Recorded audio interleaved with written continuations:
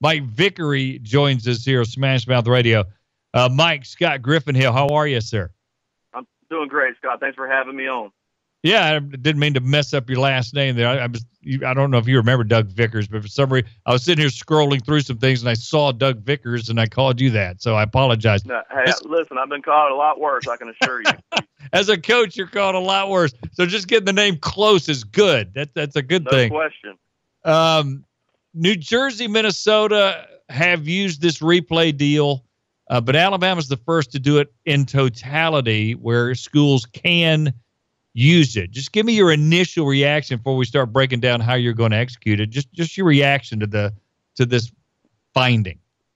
Yeah, we kept hearing some rumors about it, and I think number one, from a larger school standpoint, some of the larger classification, I think is a great thing. I think it's something that there'll be some challenges, obviously logistically that come about, and we'll talk about that. But I think initially, I love being proactive, doing something different, and trying, pushing the envelope a little bit, especially being kind of a pilot nationwide. And I look forward to it, and I'm willing to try anything. We have, as coaches, we mess up a lot, and as officials, they mess up a lot, and anything that we can do to try to correct some issues, I think is a positive thing. So now we know about the iPads are always there, and you guys can look at it and get feedback as far as cameras are concerned. That's what they're going to use here.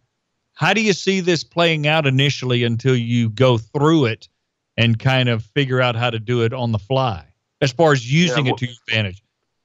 Well, one thing that we're able to do in high school that the other levels of football do not get to do is we actually already have video on our sideline in our press box. As an offensive coordinator in my previous school, I had a TV that went everywhere with me, a little 19-inch TV that sat right beside me in the box, and I watched every play.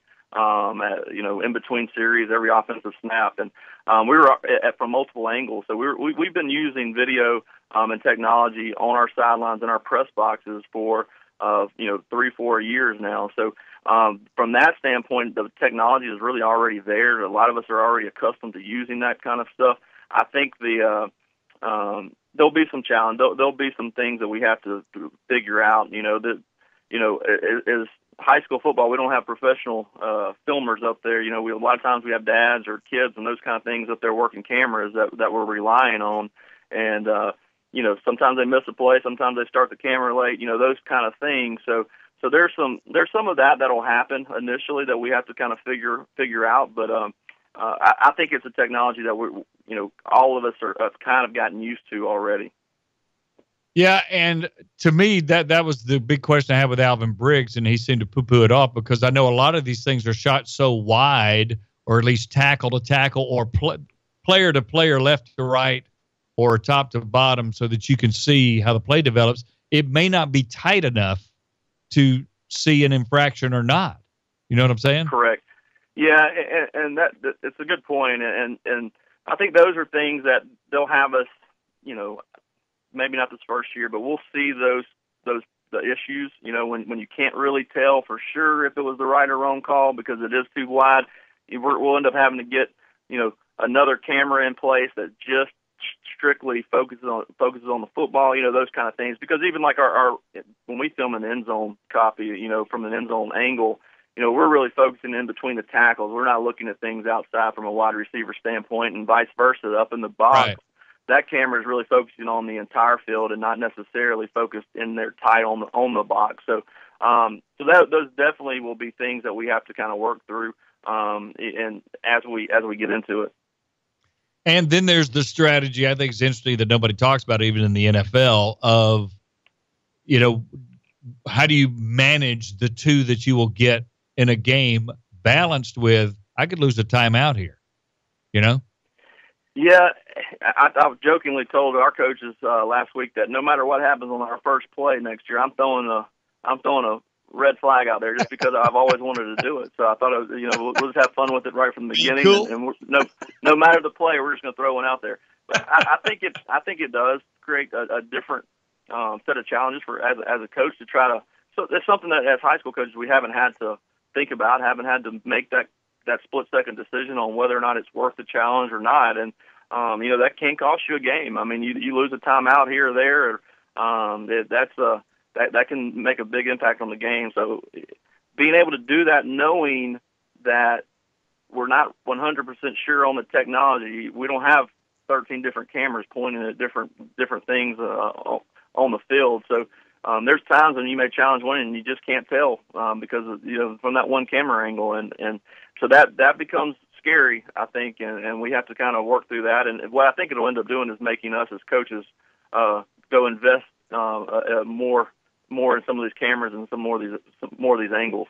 That's what I was going to say. I can foresee a school having a replay camera guy that is real tight on the ball, because its most action will at least be around the ball, or at least the line, and kind of see. I mean, I could see that happening. Yeah, we actually discussed that this weekend. Alabama had a coaching clinic this weekend, and some of us we were sitting around talking, and that's really what I think most people will probably go to, a separate camera strictly for that, focusing on the ball. The DB Sports, the group that's kind of partnered with the High School Association selling these packages, they have everything from pylon cams to, goalpost cams to, really anything you want, but you got to have money to get it, and so it didn't take long before you start realizing, hey, wait a minute, we may have just lost the game because we didn't have an end zone pylon camera on there. Well, hey, that may be worth the investment, down the road. So that'll definitely play into that, where this is going, and getting more cameras, getting more angles, having someone dedicated to just being a replay guy. Yeah, see, and we're watching NFL and high school. NFL and college like you do. I mean, high school, I'm guessing what you're saying is it's really no different, because I think a lot of people's first impressions are, come on, how many close plays are there in high school? But I think you would say there's a ton. There's as much as anywhere else. Yeah, I think anytime you snap a football, there's going to be some issues as far as close calls here or there. And I don't think it will change the games as much, again, because of the lack of the different angles and stuff initially. But there's times where team may snap the ball with 12 guys on the field, those type of things that will be able to be seen by this, that maybe they missed, maybe miscounted a punt block team that had 12 guys on the field and would have been giving you a crucial first down, so those are the kind of things that, as far as, being able to tell if his toe was in or out, I think that's going to be hard initially, but there are some bigger issues that we see, again, a man running off the field late, offsides on a kickoff, things like that I think we can go back in and take a look at some of those things. Mike Vickery, our guest, Northridge High School coach. We're talking about this new replay rule with high school football here for a couple of minutes on Smashmouth Radio. So tell us what your personal experience is at your home field. You will have how many cameras? How advanced are you guys over there? Well, we always have an end zone and a wide view right now, and again, the beauty of it is with the technology that's available with iPads and that kind of stuff, you can add as much as you want. We haven't had that need before to add very much more. A lot of people will have a tight and a wide copy up top from their press box and an end zone. So a lot of people already are filming with 3 angles. I really think we'll probably end up having to go with a separate angle for strictly the actual replay system. But right now it's a wide and a tight copy from behind, and again, that end zone copy is strictly focusing on the offensive and defensive lines, and that's going to be really hard to get anything from, other than maybe a fumble or not fumble on someone going to the ground, that kind of thing. So I think there's a way to do it. I think it's going to take some time to kind of tweak it and get it the way that's most beneficial to high schools, but I think it's a great start. If you only could add one, where's the most needed? Would it be along the plane of the goal line? Would it be down the sideline, out of bounds things? What is your opinion on what is the play probably missed the most when you're looking at film? Yeah, I think one of the biggest things that's missed the most is from a fumble standpoint, whether or not someone's down or not when the ball comes out. And from a tight view from behind, something where we're focused on the ball, when that knee touches, when the ball comes out, that kind of stuff, I think would be it's probably one of the most missed calls that I see. That game-changing calls that we see every Friday night, and it's hard for officials to see. When a ball gets ripped out and that kind of thing, and being able to go back and look at that a tighter copy from behind, from an end zone look, or somewhere similar, a lower level look, I think would be great. As far as officiating in general, look, they're human. They're going to make mistakes, but just in general, overall, do you think we don't appreciate how good the officials are in high school, or is it just pretty good, or is it not good? We need better candidates, because I've read some articles that, officials take so much heat, they're having trouble finding quality people to even want to do it for the money, Absolutely. Yeah, we see it all the time. I actually have friends who have been officials, and because they just, they don't want to be talked to that way and that kind of stuff. And it is hard because, it's a side job for a lot of guys who just want to go out there and be a part of something, make a little bit of extra money, and it's not a lot of money. So you have to weigh whether or not it's worth it and the financial benefit of that. So you are left with guys who may not, be doing it, for the right reasons, or for the most part, we see our officials are solid, but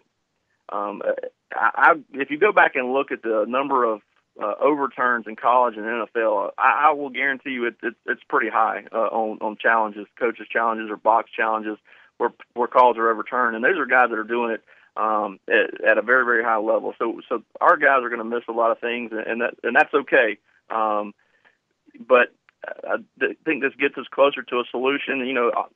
We have to figure out how this is going to work. Right now they're saying if a visiting team has the equipment to do it, that the visiting team can set up the replay system, that the home team doesn't even have to have it for it to be used. And really? There's a lot of people who travel to other parts of the state and play games who really get weary of playing with other teams' officials. And at the end of the day, those other teams that you're playing are paying that bill. So in a coach's mind, we're saying, well, hey, we're not going to get those calls when we go to an Enterprise or whatever it may be. And this would kind of equalize, be kind of the equalizer there when you're traveling and playing games with other people's officials. No doubt about that. Let's talk a little spring football for you. A lot of high schools wait because of colleges ongoing now and then wrapping up. How do you guys manage your spring around colleges, or is it not even a factor? You just worry about weather and other sports and who plays what and all that kind of thing. What's the thinking? Yeah, for the most part, most high schools in our state are waiting until that last week of April, first week of May to start it. And really, the college scouts getting out, being able to get out and see guys is part of the equation, but a big part of it for us has always been you really try to wait as long as you can for other sports to get done, baseball, track, soccer, where we have a lot of athletes, 2-sport athletes, 3-sport athletes even, that are competing, and coaches. A lot of our coaches are assistant baseball coaches, assistant track coaches, that kind of thing. So we try to wait until after the state track meet, and after, I think baseball would be into the third round. So we try to wait as long as we can to make sure we have as many of our players as possible and as many of our coaches as possible. And that's really the biggest factor for us going later. You got any prospects we need to be aware of? Not to single out one guy over another, but people love talking about it. Yeah, absolutely. Every year or so. Yeah, we have we do. We have several 2019 guys who we really like. We have a unique situation. We have probably one of the best kickers in the Southeast, and probably one of the best snappers in probably the country. So we may have the best snapper kicker combo in the entire nation. Wow.